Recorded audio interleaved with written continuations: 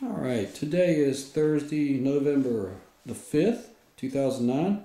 It's 4:25 in the afternoon, and this is the final on Tower Mars Finch kitchen. And we're looking at the customer's new cabinet work. And they have refrigerator end panels, and surrounding the fridge with a 2-foot deep fridge cabinet.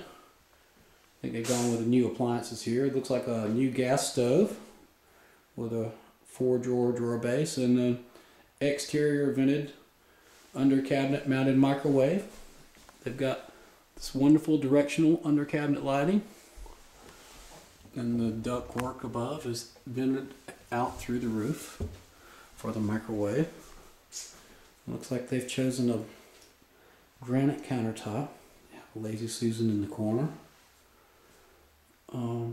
They've gone with a pendant light to replace the old 2-foot fluorescent light and that valance that spanned the window.